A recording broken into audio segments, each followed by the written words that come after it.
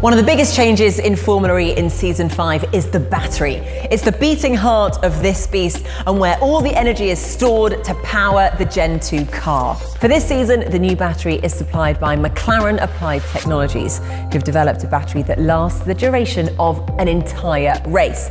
And this makes the car swap a thing of the past. The amount of usable energy stored within the battery has almost doubled. It's risen from 28 kilowatt hours to 54 kilowatt hours. The cars are also more powerful, producing 250 kilowatts, which is a 50 kilowatt increase in quali mode and 200 kilowatts in race mode. And that allows for speeds of up to 280 kilometers an hour, the fastest Formula E cars yet.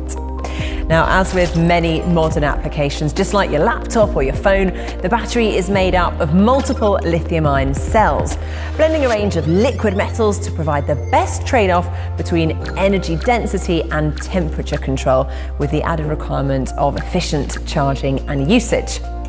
Now, keeping the batteries at the right temperature is also very important, because if they're too cool, then the internal resistance of the battery increases, which then reduces the amount of ion flow, meaning that less energy is available. If the battery is too hot, the battery may discharge too quickly, whilst also damaging its life. This is something that McLaren have had to consider when developing the battery, as well as within the design of the car itself, to ensure that there is the right cooling necessary. Now, to power the motor, the battery must pair up with the inverter. Producing DC or direct current, the battery can only discharge in one direction. The electric motor in the Formula E car requires a supply of AC, alternating current, usually in a three-phase arrangement where 3 sets of current waves are transferred through the system to ensure a constant supply of power and to keep that motor turning. The inverter takes the DC current